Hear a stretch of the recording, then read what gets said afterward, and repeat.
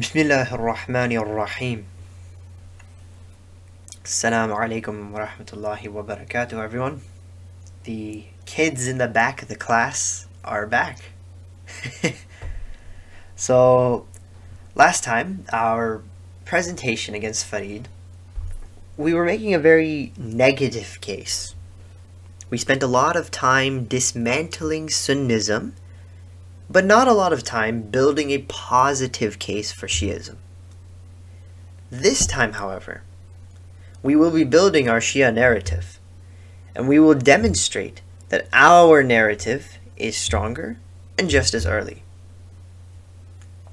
Now, I'd like to mention that what we will present here in this lecture is only a small fraction of what we have actually researched.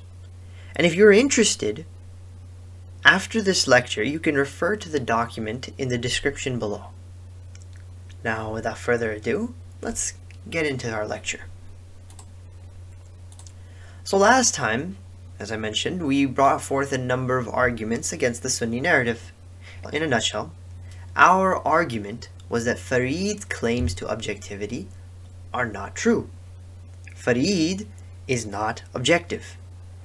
And we say this because Sahih chains are Sahih only because all of the narrators in them agree with the Sunni narrative, and the narrators are weakened and rejected because they conflict with the Sunni narrative. That is to say, Sunnis are presuming the truth of their narrative, which is certainly not objective. We of course mentioned other things, like tadlis of the Sahaba, contradictions between the scholars of Ajal, but this was the main point that we wanted to deliver, that Farid weakens anything he does not like, and he takes the things that he likes. So in our last presentation, Farid responded, and he brought along Abdullah Mu'taz with him. And his whole 1.5 hour presentation can be summed up in about 2 sentences. We only need a few minutes to address his response. The first thing he mentioned is Nasbism doesn't exist. And the second thing is that Sunnis take from Innovators, and therefore the Sunni narrative is objective. And by the way, it should be noted that we also take from Innovators and heretics as well. We take from Fathis and Zaydis and Sunnis and Waqifis. We have an actual category in our hadith called Muwathaq, meaning thiqa, non-Shia, who we take from. So it's not the case that you can bring this charge against us. Rather, we also have taken this into account. But first, before we get into that, let's appreciate Mr. Mu'taz here a little bit more. Hadith critic by the name of Al-Juzajani, and who's accused of being a Nasibi, and he's not, simply because Nasibism doesn't exist. But he's not a Nasibi, but he's accused of it. Okay. And you're gonna get me a lot of heats for saying that. Bi Allah ma'alish. Let's get back into this. This isn't the first time. Yes, Farid, you're absolutely right. You are gonna get a lot of heat for this, because I'd really like to appreciate this next clip just a little more, you know? But you could hate him for a multitude of reasons. And even if you're wrong, it's still not, doesn't make you a kafir. Because there's many reasons you could hate somebody. Right? And it goes down to that. People are people. MashaAllah. You can hate Imam Ali for any number of reasons. Alright. We'll let that clip speak for itself.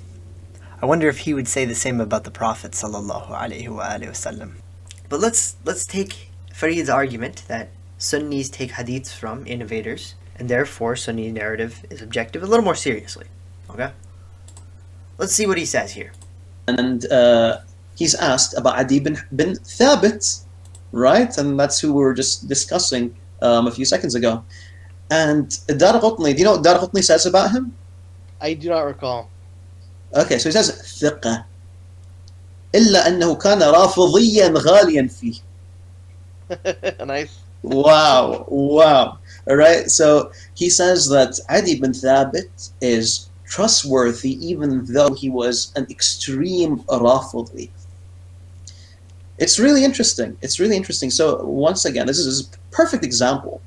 Ad-Daraqutni relying on someone who he sees as an extreme innovator. However, because he's truthful, he could simply, he had to state it, and he had to accept his report.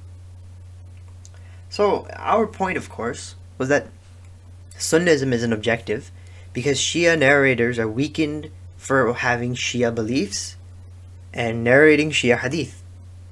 However, Farid responds by bringing a Shia, Adi bin Thabit, who is considered thiqa by Daraqutni, as a counterexample to our claim. So this clearly defeats our point, no? Actually, this supports our claim even further and digs Farid into an even deeper hole. But before we get into how this makes things worse for Sunnis, let's examine a little further whether Farid himself even buys into this argument. Let's use Hadith al-Tayr al-Mashwi as an example to demonstrate Farid's inconsistencies here. Hadith al-Tayr says, the Prophet ﷺ had a bird, and he said, Ya Allah, send me your most loved creature to eat this bird with me. Abu Bakr went to the Prophet, but he did not let him in. Then Umar went in, but the Prophet did not let him in either. But when Ali alayhi salam went to him, he let him in. Clearly, this contradicts with the Sunni narrative. For example, when Ibn Umar says, while the Messenger of Allah was alive, we used to say Abu Bakr, then Umar, then Uthman, but they did not conclude Ali, meaning Ali was not among the best of the Sahaba. However, the most beloved in the eyes of Allah has to be the best of the Sahaba. So Hadith al-Tayr is problematic to the words of Ibn Umar, and therefore problematic to the Sunni narrative. Now, despite this Hadith being mutawatir, it has 33 chains, Farid attempts to weaken it. Farid weakens Abbad bin Yaqub in one of the chains on account of Ibn Hibban saying that he was a Shia who called to his innovation. Here is what Ibn Hibban says. He says, and there's no dispute between our Imams of Ahlul Hadith that if an excelling Saduq had a bid'ah in him, in this case he means being a Shia, and if he did not invite to it, then using his narrations as Hujjah is jaiz, permissible. But if he did invite to his bid'ah, then his Hujjah falls. Now it should be noted that Abbad bin Yaqub is being rejected by Ibn Hibban for calling to his innovation and reporting rejected narratives, which means he is reporting things that go against the Sunni orthodoxy. Essentially, if a Shia narrates Shia-leaning beliefs, then we can't take his narration. Clearly this is not objective. However, the irony is, Farid says, he uses Abbad bin Yaqub as an example of how Sunni Rijal scholars are objective in accepting Shia narrators. He says, this statement of Ibn Khuzaymah is quoted as an example of the objectivity of hadith scholars who would relate and rely on hadiths from those they viewed as heretics. Very objective. Let's take a look at this screenshot here. Here, Ghadir786 is trying to strengthen a narrator, Ja'far bin Sulayman, by quoting Ibn Hibban where he says, if an innovator did not call to his sect, then his hadith is accepted. However, Farid responds to this to weaken Ja'far bin Sulayman by saying merely by transmitting the hadith, the narrator is calling to his sect, and therefore he is rejected. So Farid is saying, this narrator disagrees with Sunnism, therefore it is rejected. Essentially, by Farid's own standards, he is not being objective. Anyway, let's return back to the point we made earlier, that accepting Shia narrators as trustworthy causes a bigger problem for Sunnism. If they accept that Shia narrators are trustworthy, then you have to accept that what they narrated from the Imams is true as well. So if the narrators attribute Imami beliefs and Imami fiqh to the Imam, and they were trustworthy by Sunni standards, then Farid has to accept that this was correctly attributed to the Imam by Sunni standards. And if Imami beliefs and Imami fiqh were correctly attributed to the Imams, then that means that the Imams were saying this and they believed in these things. This means that they were undoubtedly Shia. However, the subject of our lecture today, Abdullah Biqai, he believes the exact opposite of this. He believes that the Shias were liars and fabricators. He believes that the beliefs and fiqh attributed to the Imams by the Shias are built on a web of lies and fabrications. Now, of course, this is a very extreme claim, and therefore the burden of proof is on him to substantiate this. As we say, extraordinary claims require extraordinary evidence. These two positions lead to an uncomfortable double bind for the Sunnis. If we take Farid's argument, then it follows that the Imams of Ahlul Bayt are Shia, and therefore, by Sunni standards, they are heretics and innovators. However, if we take Biqai's argument, then he forfeits any claim to objectivity because he presupposes his own narrative. And what's worse is that he has to believe that the Shia community created an intricate conspiracy composed of rival sects who hated each other and yet still somehow managed to believe in all the same things about Imamah. And this same logic that Biqai is using then can be applied to the non-Muslims who use this logic to believe that the Prophet never existed. We clearly can't take both of these arguments because, for one, Farid wants to claim that Shias are reliable, and Biqai wants to claim that they're liars. Both of these arguments lead to conclusions which undermine the Sunni orthodoxy. Sunnis must either accept Biqai's claim or Farid's claim, but not both. And this brings us to the goal of this presentation, to refute Biqai's claims that the Shias were liars upon the Ahlul Bayt. Therefore, if our argument is true, then Shia narrators were trustworthy, and that means the Imams Ahlul Bayt were Shia.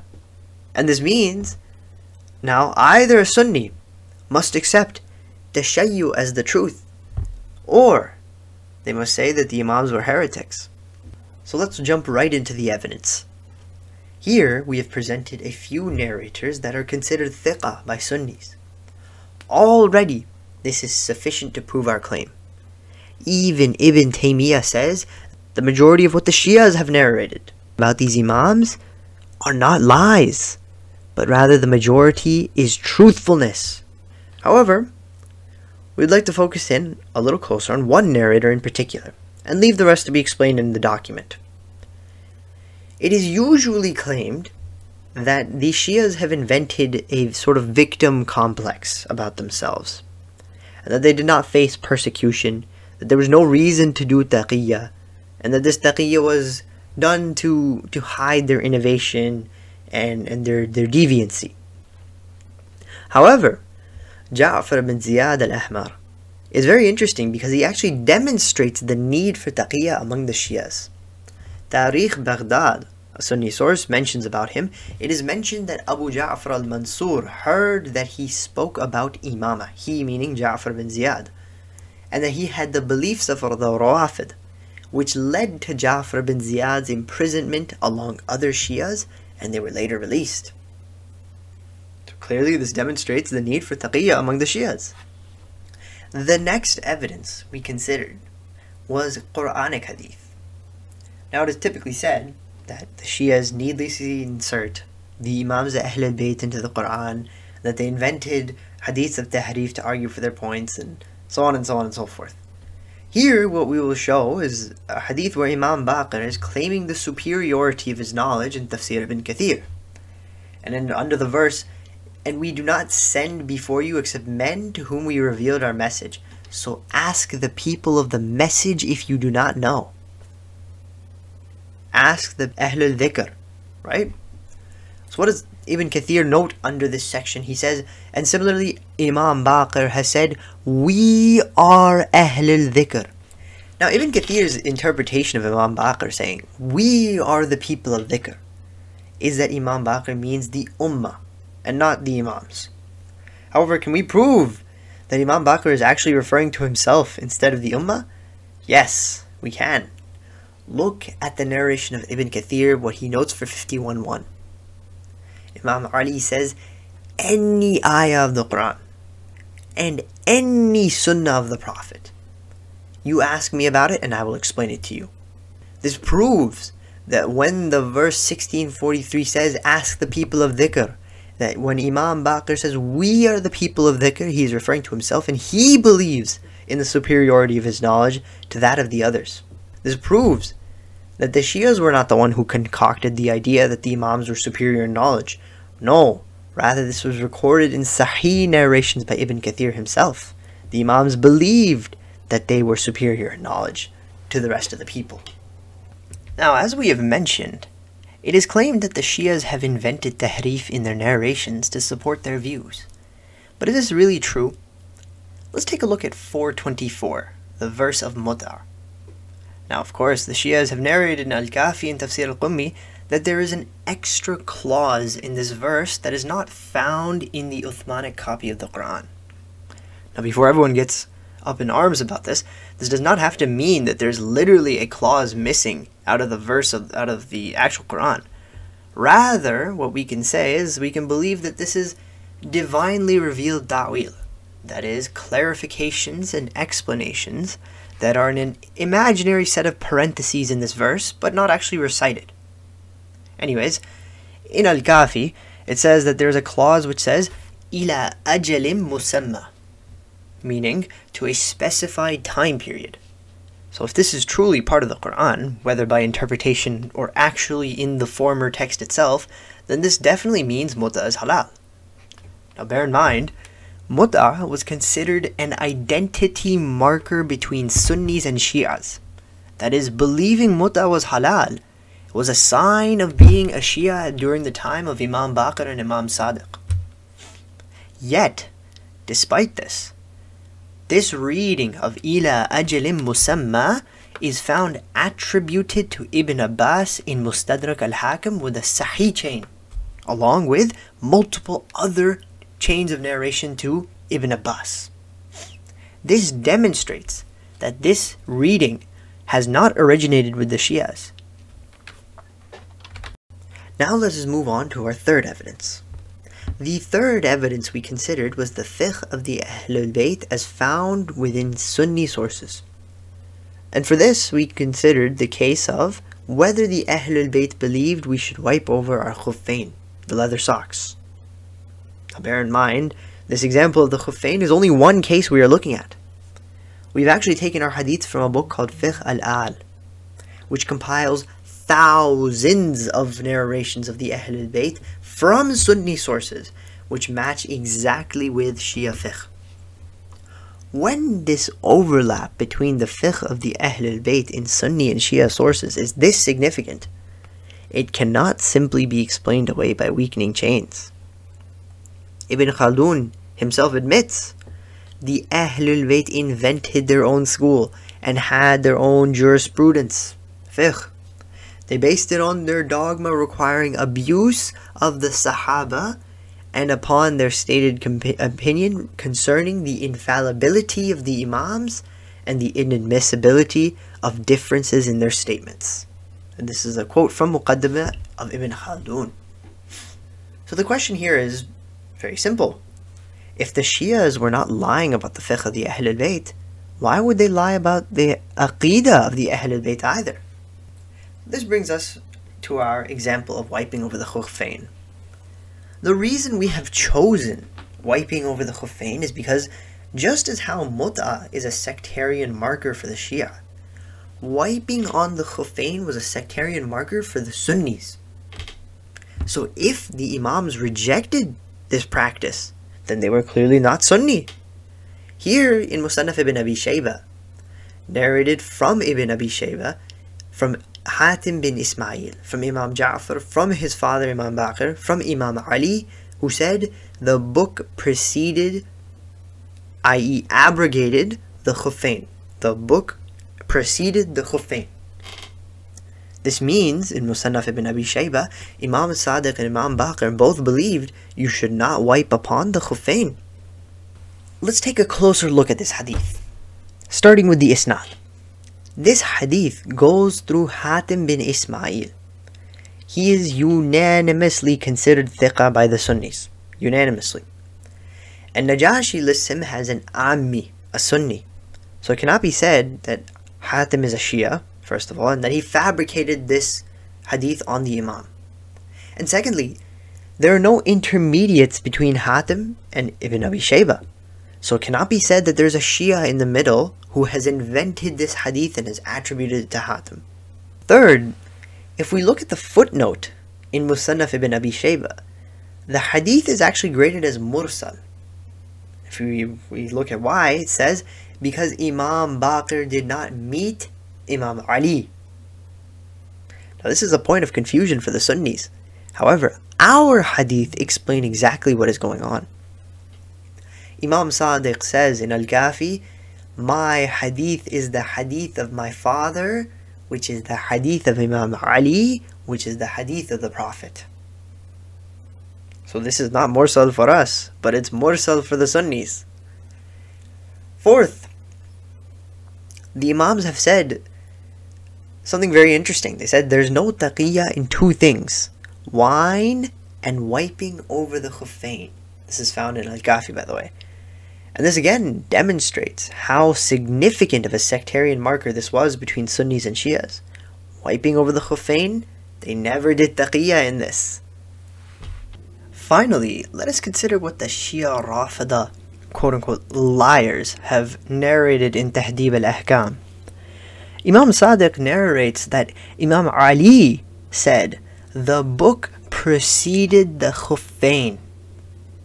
This is the exact same wording, with the exact same, quote-unquote, irsal, used in the Sahih Hadith of Musannaf ibn Abi Shayba. Therefore, we have demonstrated that the Imams rejected Sunni orthodoxy. Now, before we move on, I would like to mention a very brief aside. We mentioned that Sunnis considered wiping over the socks as a matter of aqidah.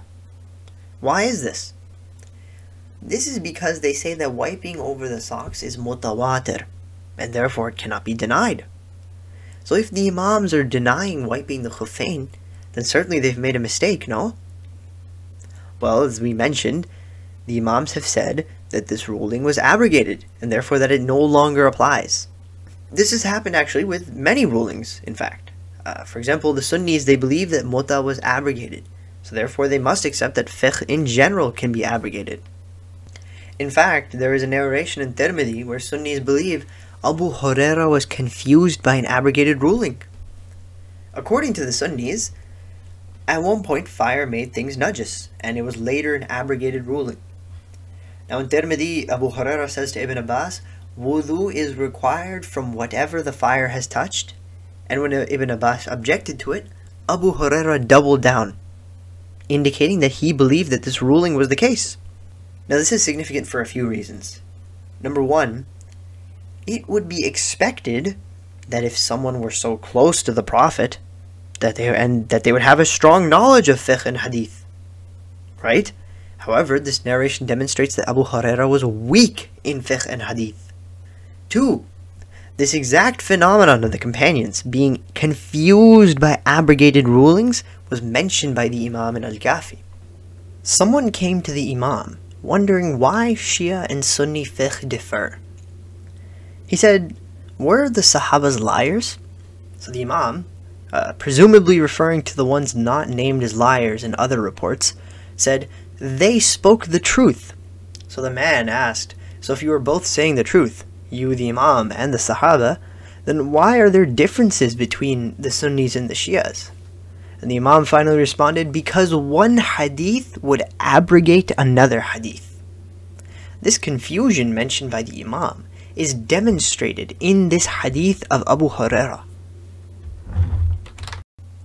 So returning to the point, the Imams have not made a mistake here. Fiqh can be abrogated, and the Imams knew that wiping on the Khuffain was abrogated.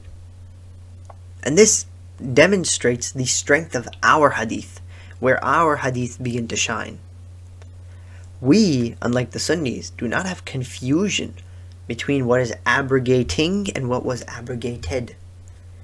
Rather, what we have received from the Imams is the final rulings of Islam, what is confirmed and certain and final. Finally, we considered other miscellaneous hadiths. So for example, here we'd like to focus in on the narration of the earth is not without a hujjah. Now here Farid lists this hadith as an extremist Shia narration of Abbad bin Yaqub. Certainly a belief that the world would fall apart were it not for a prophet or an imam sounds like a hadith that Shias would fabricate to justify the belief of imamah. However, Ibn Kathir and Abdul Bar say that this hadith of the earth is not without a hujjah is actually famous, mashhur. And it does not even need a chain. It is an accepted hadith. This means even apparently extremist, quote-unquote, Shia narrations have actually backing in Sunni hadiths.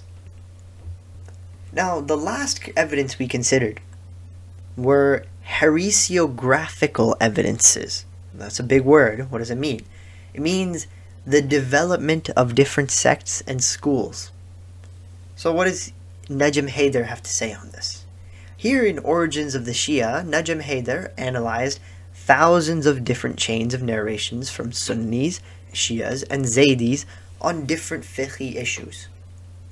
What he found was that while initially the three communities, the Sunnis, the Zaydis, and the Shias, intermingled and shared many narrators, sometime later during the 2nd century Hijri, the Shia community became independent and no longer shared any narrators with the Sunnis and the Zaydis. And he takes this as evidence that the Shias became their own community separate from the Sunnis and the Zaydis. Now let's consider the following narration from Al-Kafi, where it is said, the Shia before Imam Baqir did not know their haram and halal. And by the way, as we mentioned with the Abu Hurairah example, neither did the Sunnis. But the quote continues, but Imam Baqir opened up their knowledge and people began to realize that they needed him very much, while before they would ask other people for what they needed.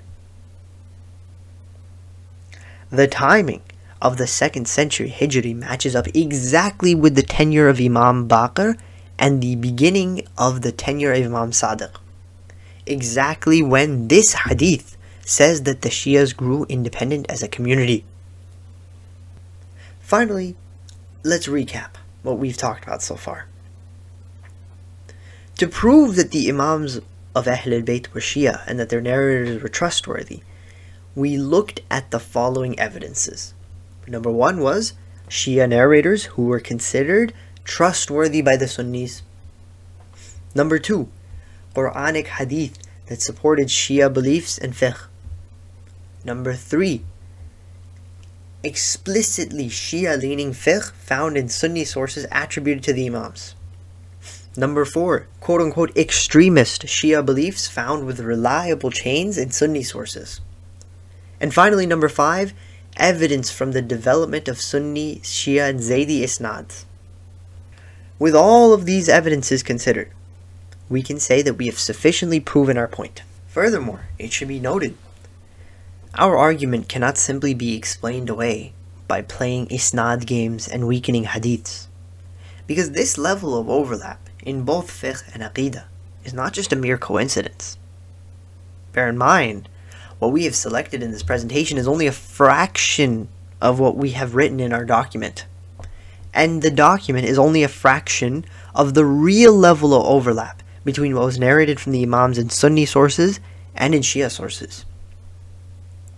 To believe that this level of overlap can be explained by coincidence is to suggest that the whole of the Shia community collected in on an intricate lie.